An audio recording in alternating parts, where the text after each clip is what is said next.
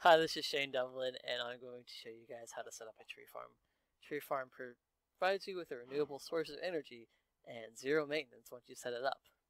So to get started with a tree farm, you need a redstone furnace, an aqueous accumulator, a steam dynamo, an energy cell, planter, harvester, as well as item ducts, fluid ducts, and energy conduits. Plant your planter in the middle of the field you want to plant the trees in, one level below, and put the upgrade in there. An emerald upgrade adds 11 range, so that's 11 from this one block out here. So 1, 2, 3, 4, 5, 6, 7, 8, 9, 10, 11, and it's in a square. And then you need to have your harvester lined up with your planter. Make sure you put upgrades in it. I have 3 harvesters here because it chops down trees faster when you have more harvesters. Also, you need to power your harvester and your planter, which I'm doing with these energy conduits. And you can see over here, powered the energy conduit. Once they're powered and you have saplings in your planter, it will start planting them and harvesting them. Now out the back are these item ducts. Make sure you have them on receive mode, which is this red mode. Change them with a wrench, and it pushes the items down.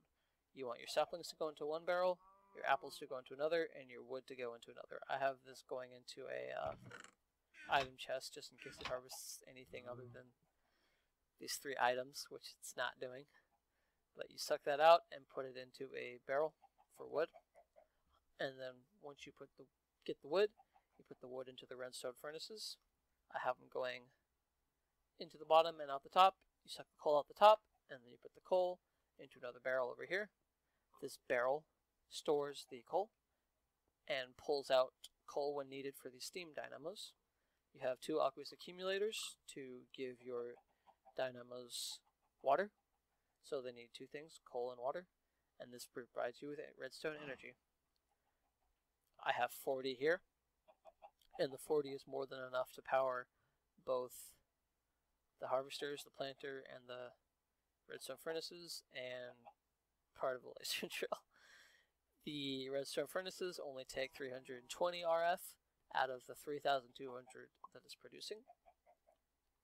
And the planters doesn't take hardly any RF at all, but the harvester takes a seemingly random amount. So I have this powering a laser pre-drill, which takes 2,500 RF a tick. And there's a cow. So setting up a tree farm is pretty simple. You need the harvester and the planter.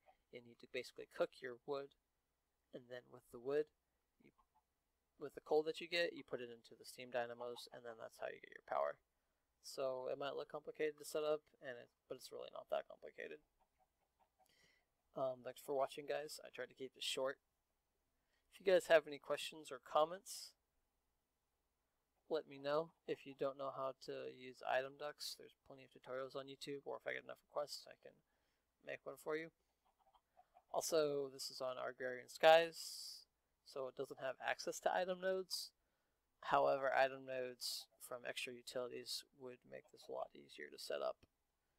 You can also use Applied Energistics to set this up too, just for the item transfer.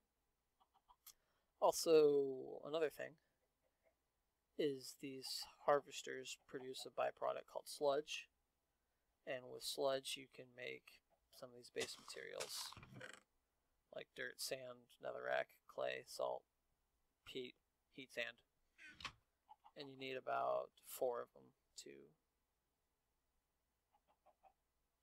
cook all the sludge from this big of a tree farm. You can make the tree farms bigger or smaller. They don't have to be this max size. You don't really need 2,500 power until you start using laser drills, which are kind of like an in-game item, because 2,500 power is a ton of... You won't ever use that much power until you just start building tons and tons of machines, because redstone furnaces only take 20 power. I think induction furnaces only take like 40 power. So unless you have like 20 of them, then you should be fine. And thanks for watching. If you guys have any questions, make sure you comment. If you like the video, like it. If you think it should be shared, share it. If you dislike the video, please let me know why. I know I'm kind of new to this stuff, and I'm trying to improve. Anyways, thanks for watching.